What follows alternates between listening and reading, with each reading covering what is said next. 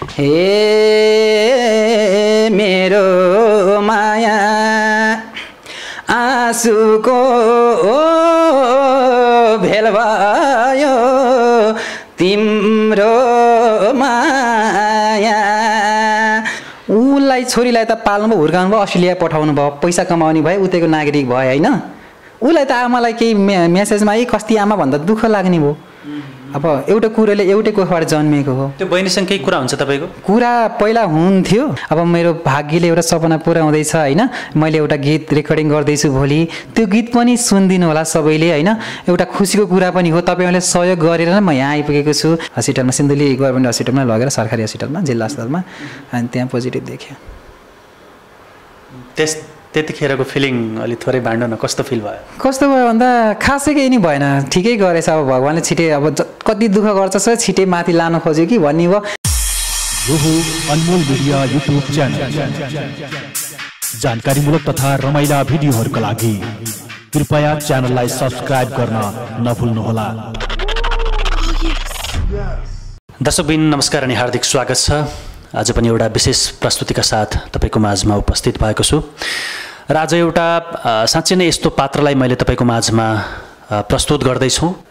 चितवन नारायणघाटका बाबुराम खत्री। यदि तपाईँले यो नाम पहिले पनि सुन्नु भएको छ भने पक्कै पनि उहाँको विषयमा धेरै कुराहरू तपाईँलाई थाहा छ। उहाँ एकजना बच्चैदेखि बेसहारा, जो जन्माउने आमाले नै उहाँलाई त्याग्नु भएको र त्यसपछि आफै हुर्केर जीवनमा सङ्घर्ष गर्दै जीवनयापन गरिरहनु भएको थियो र अकस्मात जीवन यस्तो मोडमा आइपुग्यो कि अझ ठुलो समस्यामा आइपर्नु भएको छ।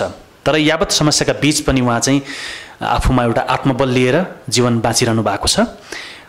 बाबुरामजी एउटा आफैमा HIV सङ्क्रमित व्यक्ति हुनुहुन्छ र त्यो रोगका बावजुद पनि उहाँ चाहिँ हँसिलो, एकदमै रसिलो भनौँ भएर जीवन बाँच्दै हुनुहुन्छ र उहाँ काठमाडौँ आइपुग्नु भएको छ। यही अवसरमा हामीले उहाँसँग छोटो मिठो कुरा गर्दैछौँ। आउनु स्वागत गरौँ उहाँलाई। बाबुरामजी स्वागत छ यहाँलाई। धन्यवाद। आराम हुनुहुन्छ? आरामै। कस्तो भयो यात्रा? यात्रा ठिकै भयो, राम्रै भयो। राम्रै पुग्नु? हजुर। तपाईँको विषय मैले थोरै भूमिका बाँधेँ होइन, त्यही नै हो मोटामोटी परिचय त होइन? हजुर हजुर त्यही नै हो सबै। एकदमै मिजासिलो हुनुहुन्छ तपाईँ चाहिँ। मैले तपाईँको भिडियो हेरेको थिएँ होइन, एकदम हाँसी खुसी होइन। हुन्छ नि मान्छेलाई समस्या पर्दैमा, सानोतिनो समस्या हुँदैमा मान्छे एकदम निराश हुने। अहिले त झन् पछिल्लो समयमा त हामीले ठुल्ठुलो अपराधहरू पनि मान्छेले गरिरहेको सुनिरहेका छौँ। त्यसको पछाडि एउटै कारण हो, मान्छे टेन्सनमा भयो भने, समस्यामा पऱ्यो भने। तर बाबुराम चाहिँ यस्तो व्यक्ति हो जो यत्रो रोगसँग लड्दैछ तर एकदम हाँसी खुसी हुनुहुन्छ। हजुर एकदम। तपाईँ काठमाडौँ आएको कुरा त हामी एकछिनपछि हाम्रा दर्शकलाई अवश्य पनि जानकारी गराउनेछौँ। दर्शकका लागि पनि एउटा खुसीको कुरा पनि छ, किनकि बाबुरामजीले आफ्नो जीवनसँग सङ्घर्ष गर्दै अझ लाइफमा एउटा नयाँ काम गर्दै गइरहनु भएको छ होइन। अलिकति ब्याकग्राउन्डमा जाउँ। जुन मैले भूमिकामा भने तपाईँ आफै पनि एउटा गम्भीर रोगसँग लडिरहनु भएको छ, यो ठाउँमा कसरी पुग्नु भयो? एकदम सरासरी भन्नुपर्दा मेरो लेखान्तै होला। सङ्घर्ष गर्दा गर्दै पनि अब बिना गल्ती सजाय भोग्नु पर्ने भनेको यो लेखान्तै हो। जति पनि एउटा लेखेको छ भने हामीले जति टाउको फुटालेर पनि त्यो हामीले गर्न सकिँदैन। तर फेरि लेखेको भनेर लापरवाही गर्नुपर्ने हुँदैन होइन। तपाईँको विषयमा मैले सुनेको कुरा अघि भूमिकामा पनि भने र मैले थाहा पाएअनुसार चाहिँ तपाईँ बाल्यकालमै आमाबाट त्यागिनु भयो, परिवारबाट त्यागिनु भयो, त्यसपछि इन्डिया जानुभयो र त्यसपछि केही समय नेपाल बाहिर पनि काम गर्नुभयो। तर तपाईँले भने जस्तै गल्ती नहुँदै म यहाँसम्म आइपुगेँ भन्नुभएको छ। कहीँ कतै त्यस्तो लापरवाही गरे जस्तो लाग्छ लाइफमा? त्यस्तो लापरवाही त मैले गर्ने मौका पनि आएन। मैले बिहान के खाएँ बेलुका के खाने हो भन्ने चाहिँ सोचाइमा मात्रै म डुल्दा यो उमेर भयो।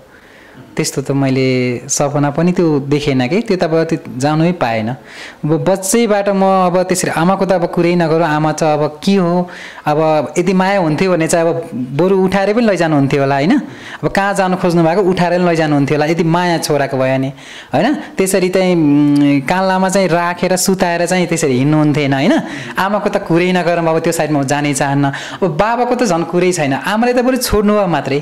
बाबाले त झन् त्यो जिन्दगी पनि के जिउँदो जिन्दगी पनि मरेको जस्तो बनाइदिनु भयो कि दिनरात रक्सी खाने अब बच्चालाई पनि कुट्ने पिट्ने अब चाहिँ अब न कपी कलम छ न के छ स्कुलमा अब 10-11 बजे पुग्थेँ जबरजस्ती त्यही पनि पिटाइ खाएर पनि होइन अर्को खिलपाना मागेर पनि पढ्नु पर्थ्यो 4-5सम्म अब 5 पास त गरेँ मैले होइन त्यहाँसम्म पढ्न पाएँ तर आफ्नै सङ्घर्षले त्यो घरबाट कतिको उमेरमा तपाईँले छोड्नुभयो घर चाहिँ त्यस्तै 5 पास गरेको थिएँ भर्खरै हाई स्कुलमा भर्ना भएको थिएँ विद्याज्योति माध्यमिक विद्यालय माछमाटमा त्यो लगत्तै कस्तो केस पर्यो भन्दा एउटा गाउँमा घरमा आगो लागि भएको थियो बाबाकोमा केस पर्यो बाबाले केस भन्दा नि खासै गाउँले मात्र यसले हो यसले यस्तो आगो लगाइदिन्छु भनेको थियो यसले हो यति मात्र भनेको थियो खासै केही पनि गरेको थिएन त्यही राति नै बाबा हिँडिदिनु भयो कि म मिलाएर म त्यो अर्को म मिलाएर मलाई उठाएर अनि मैले मेरो दिमागमा बच्चाको दिमागमा कस्तो भन्दा गल्ती नगरेपछि मेरो सानैबाट फेरि धेरै बोल्ने बानी छ तर नराम्रो बोल्दिनँ ओके त्यसपछि तपाईँ इन्डिया कति 15-20 वर्षको उमेरमा हुँदा जानुभयो कि या कस्तो कति उमेर थियो भन्दा अब मैले भन्दा अब काम अरू ठुलो काम पाउँथिनँ भाडा धुनी मात्र पाउँथेँ 700 पैसा दिन्थ्यो महिनाको भनेपछि त्यही 14-15 कस्तो थियो 1 वर्ष स्याङ्जा बसेँ भनेपछि त्यही 13-14 कस्तो थिएँ होला इन्डिया कुन ठाउँ मद्रासमा बस्नुभयो गोरखपुर होलसेलमा गइदिएको जुन ट्रेन आयो त्यहीमा चढेको पैसा टिकटै नकाटिकन चेन्नईको ट्रेनमा परेछ कि हजुर अनि वहीँ पुगेँ अनि त्यहाँ कति वर्ष काम गर्नुभयो त्यहाँ त्यो होटलमा 1 वर्ष गरेँ त्यहाँबाट फेरि अनि आउने त्यहाँबाट यतै भरतपुरबाट उता गइनँ फेरि चितवनतिरै बस्ने अनि यसो 1-2 महिना त्यतै बस्ने अब त्यसपछि त 2 वर्ष उता बसी त 15-16-17 को अलि बुद्धि आउने बेला भयो नि त अनि त्यता गीत गाउने मन लाग्ने दोरी खोज्दै हिँडेको दोरीमा काम पाएँ कि त्यहाँ बच्चे भोइस नफेरिँदै पनि रोयल दोरी साँझ पुलचोकमा छ त्यहीँ भाडा लिउँ 3 महिना काम गर्ने फेरि त्यहाँ नि काम गर्न मन नलाग्ने फेरि उता मन लाग्ने उताको यता आउनु मन लाग्ने यताको उता मन लाग्ने त्यस्तो भइरहेको थियो जुन तपाईँको शारीरिक अवस्था छ यसमा भनौँ खानपिनदेखि लिएर शारीरिक व्यायाम र मान्छे जति ह्याप्पी हुन सक्यो त्यति आयु लम्बिने भन्ने कुरा डक्टरहरूको भनाइ छ होइन यो कुराकानी पनि अलिकति ह्याप्पिनेस भनौँ न अलिकति चाहिँ तपाईँसँग यो गफगाफ भनौँ अलिकति रमाइलो टाइपको गीतहरू सुन्नेछौँ किनकि तपाईँले दोहोरीमा काम गर्नुभएको छ होइन यस्तै कुरा हुनेछ अनि इन्डियामा कति वर्ष बस्नुभयो लगभग आधा इन्डिया आधा यता अनि बिचमा फेरि साउदी पनि गएँ 2-2.5-3 वर्ष तर धेरै जस्तो इन्डियामै बसेँ अनि यता दोहोरीमा काम गर्दाखेरि चाहिँ त्यो अनुभव यसो सुनाऊँ न कस्तो रमाइलो हुँदो रहेछ त्यहाँ सुरुमा त माइक्रोफोन खस्ला जस्तो हुन्थ्यो अब गीत बाहिर चाहिँ एक्लै भयो भने मजाले गाउन सक्ने एकजना मान्छे देख्यो भने थर काम्ने कि अनि टाढीमा पहिला पुरानो पर्छ चितवनको पुरानो पर्छ के दोहोरी साथ थियो त्यो बाबा ग्यास भन्दा उतापट्टि बिर्सिसकेँ अहिले त अनि त्यहाँ गाउन त्यो 2टा गीत गाएर सुनाएपछि काम दिन्छु भनेको त्यो गाउनै नसकेको त्यहाँ अनि त्यहाँ त भएन सिलेक्ट भएन अनि पछि पुलचोकमा आएपछि राकेश श्रेष्ठ दाइले चाहिँ त्यहाँ काम दिनुभयो अनि त्यही काम गरेँ तपाईँ दोहोरी पनि राम्रो गाउनुहुन्छ यो कुराकानीकै बिचमा अहिले एउटा गीत सुनाऊँ न त्यसपछि बाँकी कुरा गरौँ हल्का प्रेसर छ मलाई देखिराख्नु छ ओके मजा रिल्याक्स भएर मजाले त्यो चाहिँ अलिकति आवाज पुग्दैन किनकि पहिला जस्तो छैन हे मेरो माया आँसुको भेल भयो तिम्रो माया 2 महिना खेल भयो लौरी तितेको थाहा पाइन ए आमा जोबान बितेको थाहा पाइन ए आमा जोबान बितेको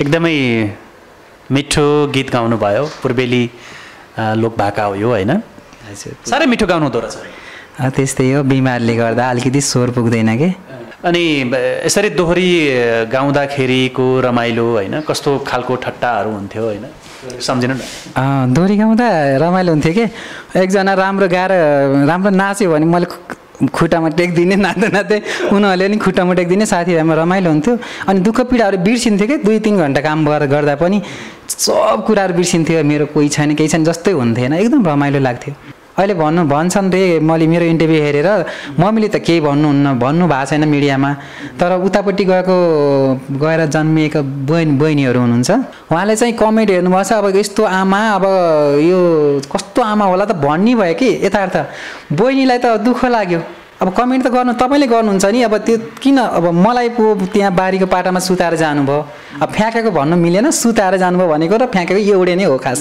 होइन उसलाई छोरीलाई त पाल्नु भयो हुर्काउनु भयो अस्ट्रेलिया पठाउनु भयो पैसा कमाउने भयो उतैको नागरिक भयो होइन उसलाई त आमालाई केही मेसेजमा कस्ती आमा भन्दा दुःख लाग्ने भयो अब एउटा कुरोले एउटै कोखबाट जन्मिएको हो त्यो बहिनीसँग केही कुरा हुन्छ तपाईँको कुरा पहिला हुन्थ्यो तर अहिले म मिडिया आएपछि उसले मलाई फोन गर्यो अनि मम्मीलाई हेर त कस्तो कमेन्ट गरिरहेछ भने मैले भने तेरो आमा तेरो ठाउँमा छ मेरो आमा मेरो आमा छ तेरो आमालाई भनेको होइन मैले मेरो आमालाई भनेको नराम्रो भनेको छैन अरे आमा हो 9 महिना कोखमा राख्यो फ्याँक्नु नफ्याँक्नु हुन्छ कुकुरले पनि बच्चा जन्माउँछ होइन जन्माउँछ नि के अनि त्यो ऊ हुन्छ तर आमा भनेको भगवान हो किसिमले तर हाम्रो आमा जस्तो भए पनि मेरो लागि उहाँ भगवान हुनु भएन तर त्यो बहिनीले चाहिँ दाइलाई यस्तो रोग लागेछ बिचरा उसलाई थाहा छ नि यस्तो भयो भने अब जे भयो नि भइहाल्यो ल दाइ म आफ्नो ठाउँमा छु दुनियाँ संसारले सहयोग गरेको छ भाइ नआत्तिनु भनेको छ धन मन तनले सहयोग गरेको छ अहिले होइन यहाँ पनि म सहयोग मार्फतै उहाँबाट आउने भाडा लिएर यहाँ खानी बस्ने रेकर्डिङ गर्ने भिडियो गर्ने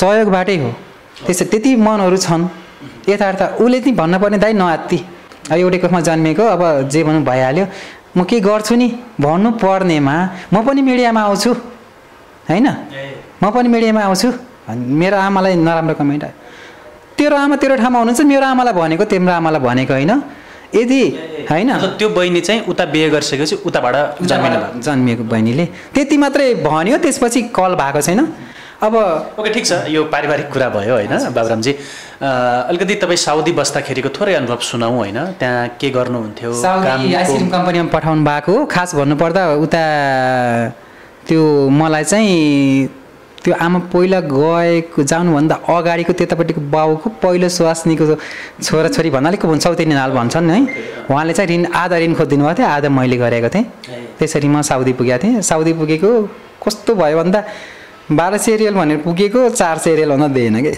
यस्तो बिहा तिर्नै नसक्ने भयो अनि त्यहाँ भागेर इलिगलमा काम गरेँ त्यो भागेर काम गर्ने क्रममा गर्मीमा बेल्चा हान्न पर्ने कतै के गर्नुपर्ने जन्डिसले भेटेछ अब थाहा नै भएन तपाईँ साउदीमै हुँदाखेरि काम गर्नुभयो र त्यहीँबाट तपाईँलाई जन्डिसले समात्यो हजुर नेपाल आउनुभयो कि इन्डिया जानुभयो म नेपाल आएँ फेरि अनि एकचोटि बाउलाई पनि भेटेँ बाउ फेरि साउदी कमाउने बेला मात्रै सम्पर्कमा आउनु भएको थियो एकचोटि ल त छोरो होस् म हेर्छु यताउति राम्रो भन्नुभएको थियो अनि कमाएको पैसा लिएर गएँ अब झुप्रामा फेरि यतै बस्थेँ क्या उता घरमा पुगिसकेका थिएन भागेर आएको ठाउँबाट अर्को गाउँमा सरेर त्यो स्कुलबाट फ्यालेको थोत्रो टिनहरूले झुप्रो बनाएर बसेको रहेछन् अब त्यसरी बसेको अब जस्तो भयो नि बाउ भन्ने मेरो सोचाइ अब त्यहाँ साउदीको बसाइमा त पैसा अलि पठाउँदा त राम्रो हुनुभएको थियो नि त अनि आएँ अब अलिकति ब्यालेन्स पैसा थियो मसँग आएँ त्यहाँ त्यो दर्दनको अवस्था देखेँ मैले बाउ हो त्यो अब मैले अर्की आमा भनेर सोचिनँ होइन मैले थाहा पाउने बेला नै तिनी थिइन् बिच अलिक अपाङ्ग पनि हुनुहुन्छ अनि त्यसपछि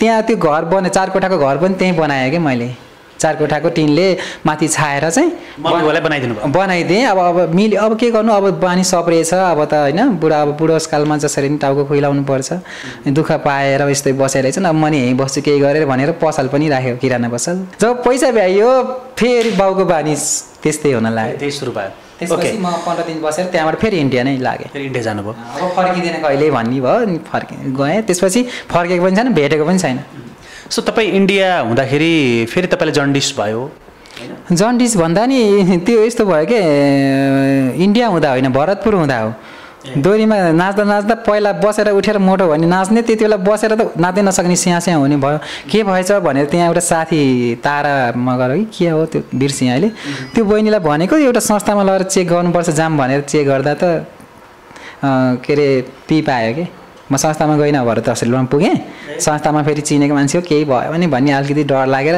हस्पिटलमा गएको रगत थुक्दा त पिप लगभग 55 60 कति 85 कति हो रिपोर्टमा छ 30% पिप आएपछि त डक्टर आफै छक्कै पऱ्यो अनि बाबु कस्तो स्थिति छ तिम्रो त ब्लड छिटोभन्दा छिटो क्लिन गर्नुपर्छ चेन्ज अथवा चेन्जिङ गर्नुपर्छ भन्ने कुरा भयो अब के कस्तो अवस्था भने नि बिहान खाए बेलुका छैन, बेलुका खाए बिहान छैन। तुरुन्त भोलिपल्टै मैले चिनेको अब उहाँ त काम गरिरहेको त्यहाँ त उता म फेरि जहाँ गएँ नि हाँसेर बोल्ने त्यहाँका मान्छेहरूलाई पनि धेरै प्रभावित थिएँ मसँग। त्यहाँका वरिपरिको छिमेकी त्यो तमिलनाडुमा पनि त्यहाँ गएँ, उहीँ गएँ। पहिला पनि घरबेटीमा रुम त खाली रहन्छ, त्यही घरबेटीमा पुगेँ। त्यो जयललिता आमा भन्ने उहाँको अहिले पहिला त्यति बेला मुख्यमन्त्री हुनुहुन्थ्यो, अहिले बित्नुभयो। उहाँको पार्टीको समर्थन नजिकै मान्छे हुनुहुन्थ्यो। उहाँले फर्म भरिदिएपछि निःशुल्क भयो। अनि बलर चाहिँ कति महिना उपचार गर्नुभयो त? मैले त्यहाँ जुन घरबेटीको घरबाट अलिकति 8 घन्टा रेलमा जानु पर्थ्यो हस्पिटल, अलि उटी भन्ने ठाउँमा। त्यहाँ गएर 11 महिना बसेँ म हस्पिटल भित्रै। 11 महिना बसेर फाल्दै भयो। त्यसपछि 6 महिनामा हालियो, अनि 3 वर्षमा हालियो 2 चोटि। अहिले 12-13 वर्ष भयो। तपाईँको ब्लडमा समस्या भएको नै 12-13 वर्ष भयो। अनि तपाईँले जुन हामी सुरुमा भन्यौँ यो HIV सङ्क्रमित भनौँ, यो देखिएको चाहिँ धेरै भएको छैन? त्यहाँ 2.5-3 महिना हुन लाग्यो मात्रै। अस्तिको महिना यो के महिनामा हो यहाँ थाहा भयो। उता चेन्जिङ गरेर उहाँको उता इन्डियातिरको काम सकेर नेपाल आएर फेरि काम सुरु गरिसकेपछि तरकारी बेच्न लाएको थिएँ कि मैले बेलुका हाट बजारमा। कहिलेकाहीँ त्यति बिरामी हजुर नसक्ने, अब पहिला जस्तै त दोहोरीमा अब गाउनुपर्छ नाच्नुपर्छ, धेरै झ्याङझ्याङ हुन्छ, प्रेसर बढेको थियो कि। अनि तरकारी बेच्न लाएँ, यस्तो तरकारीहरू हाट बजारमा लाने बेच्ने गर्थेँ। अनि अब खुसी पनि थिएँ, अब सन्चो भयो नि त, झन्डिस अब रगत आफ्नै उपत्ति हुन्छ भन्ने भयो। पछि फेरि अनि दोहोरीमा अब अलि सन्चो भएपछि त दोहोरीमा गएँ। अब 2-3 हप्तापछि दोहोरीमा पनि जाने, तरकारीहरू पनि बेच्ने, यताउति गर्न लाएँ। फेरि समस्याहरू कस्तो, फेरि थकित हुने, पसिना आउने, ज्वरो आउने भएपछि बल्ल अनि फेरि त्यही साथीले गएर संस्थामा चेक गराउँदा अनि डाइरेक्ट भन्नु भएन, तपाईँ सिन्धुली जानु भनेपछि म सिन्धुली गएँ। सिन्धुली प्लस भन्ने अफिस छ सिन्धुलीमा, त्यहाँ मिना म्याडम भन्नेले चेक गर्नुभयो हस्पिटलमा, सिन्धुली गभर्मेन्ट हस्पिटलमा लगेर, सरकारी हस्पिटलमा, जिल्ला अस्पतालमा। अनि त्यहाँ पोजिटिभ देख्यो। कस्तो फिल भयो? कस्तो भयो भन्दा खासै केही नि भएन, ठिकै गरेछ। अब भगवान्ले छिटै अब कति दुःख गर्छ छिटै माथि लानु खोज्यो कि भन्ने भयो।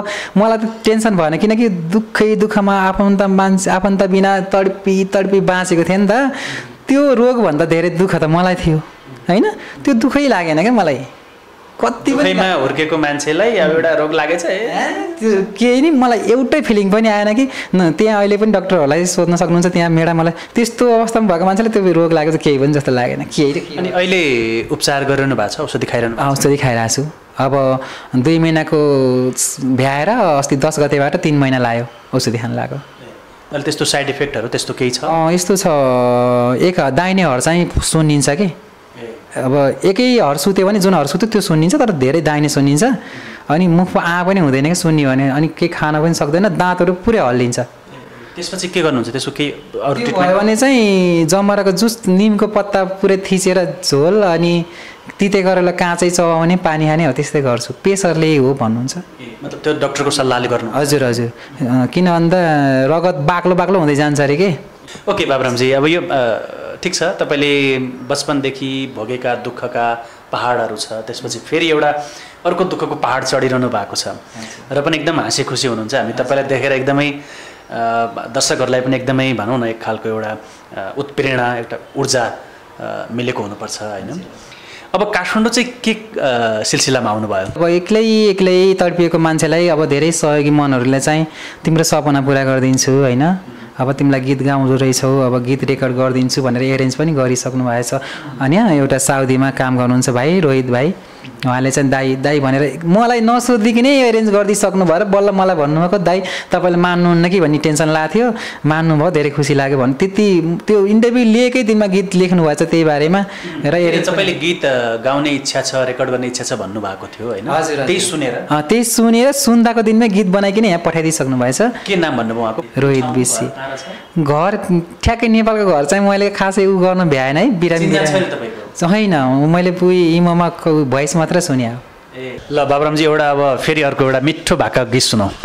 म त टुरो हिँड्दैछु रोडामा, हौली आमा खुसीको मोडैमा, म त तिम्रो भरैमा परेको, भाग्यमानी तिमी हौ ए आमा, तिमलाई माया धेरैले गरेको, म त टुरो हिँड्दैछु रोडैमा हौली आमा खुसीको मोडैमा म त तिम्रो भरैमा परेको।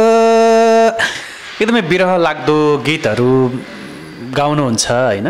हुन त प्रायः धेरैले भन्छन् धेरै बिरहका गीत गाउने मान्छे दुखी हुन्छ भन्छ। सायद त्यस्तै होला। ओके, तर तपाईँ एकदम हँसिलो हुनुहुन्छ, एकदमै जे जस्तो दुःख पीडाका पहाडहरू भए पनि मजाले चाहिँ यात्रा गरिरहनु भएको छ होइन? कति दिन छ काठमाडौँ बसाइ अब? फिक्स छैन। अब एउटा एल्बम चाहिँ भोलि भोइस भोकल हुन्छ, अनि एकजना अर्को सरले भन्नुभएको छ शब्द लिएर आउनुहोस् म एरेन्ज गर्छु। अब एकैचोटि सकेर जाने भन्नुभएको छ। 2-3 जनाको प्रस्ताव आएको छ। अरू केही भन्नु छ अन्तमा? म चाहिँ जो अहिले पछि यो बिमार लाग्नुभन्दा अलिकति अगाडि म जो भरतपुरमा आएँ नि त्यति बेला म सिङ्गै रित्तै थिएँ के। एक सर कपडामा आएको थिएँ, कहाँ जाने बस्ने, भाडा 1 रुपियाँ पैसा पनि थिएन, कता रुम खोज्ने के गर्ने। त्यति बेला चाहिँ मलाई त्यही 2 जना दिदीहरू गैँडाकोटमा भेटिनु भयो। उहाँहरूले नेटमा मैले म्यासेन्जरमा देखेको थिएँ, अनि यस्तै मैले फेरि गीत गाएको थिएँ कि अनलाइनमा। त्यति गाउँदा गाउँदै उहाँसँग कुरा भएको थियो, अनि मैले यस्तो बिमार छ दिदी, यसरी रगत चेन्ज गर्दैछु भने उहीँ हुँदा कुरा हुन्थ्यो। त्यहाँ आएर ग्यास चुलो कपडाहरूबाट लिएर रुम सुम त्यो 2टा दिदी कोपिला शर्मा देवकी शर्मा भनेर उहाँको नाम आरती शर्मा, अनि यहाँ एउटा दिदी हुनुहुन्छ 5 खाल यता उहाँ ठुलो दिदी 4 बहिनी हुनुहुन्छ ज्योति दिदी, उहाँहरूले यति सहयोग गर्नु। त्यति बेला म यति थिएँ कि कहाँ जानु, पुलमुनि गएर बस्ने अवस्थामा उहाँलाई यति सम्झिन चाहेँ कि मैले है, यति सम्झिन चाहेँ। मेरो जन्मदिनी जस्तो भएर उहाँ मलाई सेट अहिलेसम्म गराउनु भयो कि। अन्तमा दर्शकहरूलाई जस्तै उहाँ त्यो दिदीहरूले त्यति बेला मलाई हेल्प गरेँ, म यहाँसम्म हुन्थिनँ। म बिरामी अवस्थामा रगत चेन्ज गरेर यस्तै बताउँदै आएको थिएँ, पुरा पहेँलो शरीर लिएर आएको थिएँ। उहाँहरूले खाने खर्चबाट लिएर हिँड्ने खर्चहरू होइन सबैलाई। र यहाँ अहिले मिडियामा म आइसकेपछि पनि मलाई यस्तो हौसला दिने सहयोग दिने सबैलाई एकदम आभार छु मेरो तर्फबाट। धेरै धेरै धन्यवाद। र अझै पनि तपाईँहरूले यस्तै माया गर्नुहोला होइन। म यस्तो रोगी भए पनि म जस्तो लुकेर मान्छे कुनामा मर्न नपरोस् कि। एचआइभी लायो मलाई भन्ने कसैलाई नभन्ने, त्यसै कुहेर मर्न नपरोस्। त्यो एउटा ज्वरो आउँछ मान्छेलाई, सिटामल खाएपछि निको हुन्छ जस्तै यो पनि नर्मल छ कि। औषधि नियमित रूपमा खाएर टेन्सन फ्री भएर नियमित व्यायामहरू होइन कसरतहरू गऱ्यो भने चाहिँ 100 वर्ष बाँच्ने 105 पनि बाँच्न सकिन्छ भन्ने आत्मविश्वास मलाई छ। बाबुराम चाहिँ यहीँनिर म एउटा सानो कुरा जोडिहालौँ। तपाईँले सुन्नु भएको छ कि छैन, अहिले भर्खरै केही दिन मात्रै भयो तपाईँ जस्तै एचआइभी सङ्क्रमित एकजना गोपाल श्रेष्ठ भन्ने दाजुले सगरमाथा चढ्नु भयो। त्यो सुन्दाखेरि कस्तो लाग्यो? एकदम खुसी लाग्छ मलाई। उहाँलाई भेट्न मन छ अन्तिम के। दाइसँग सल्लाह गरेर म अवश्य पनि तपाईँले भन्नुभएको छ म उहाँसँग भेटाउने प्रयास गर्नेछु। अन्तिममा के भन्न चाहन्छु भने मलाई जति पनि माया गर्नुभएको छ देश विदेशबाट है, साथ सपोर्ट, कसैले भाइ भन्नुभएको छ, कसैले छोरा भन्नुभएको छ, कसैले दाइ भन्नुभएको छ होइन, सम्पूर्ण जति माया गर्नुभएको छ यो निरन्तर दिनुहोला। अब मेरो भाग्यले एउटा सपना पुरा हुँदैछ होइन। मैले एउटा गीत रेकर्डिङ गर्दैछु भोलि, त्यो गीत पनि सुनिदिनु होला सबैले होइन। यसै गरेर नै माया गरिदिनु होला सधैँभरि। हुन्छ बाबुरामजी, धेरै धेरै धन्यवाद यहाँलाई यो कुराकानीका लागि र विशेष गरी तपाईँको स्वास्थ्य लाभको पनि कामना गर्छौँ। र हामी फेरि पनि आग्रह गर्छौँ दर्शकहरूलाई बाबुरामजीलाई चाहिँ धेरैभन्दा धेरै माया गरिदिनुहोस्। तर उहाँ चाहिँ एउटा एचआइभी जस्तो रोगसँग हाँस्दै लडिरहनु भएको छ, सहयोग साथ सपोर्ट दिँदै गर्नुहोला। र आजको विशेष प्रस्तुतिबाट हामी बिदा हुन्छौँ र यो भिडियोमा उहाँलाई केही सुझाव सल्लाह केही छ भने अवश्य पनि कमेन्ट गर्नुहोला, लाइक गरिदिनु होला, सेयर गरिदिनु होला। हवस् त यो प्रस्तुतिबाट हामी सबै बिदा हुन्छौँ। नमस्कार। यो हो अनमोल मिडिया युट्युब च्यानल। जानकारीमूलक तथा रमाइला भिडियोहरूका लागि कृपया च्यानललाई सब्स्क्राइब गर्न नभुल्नुहोला।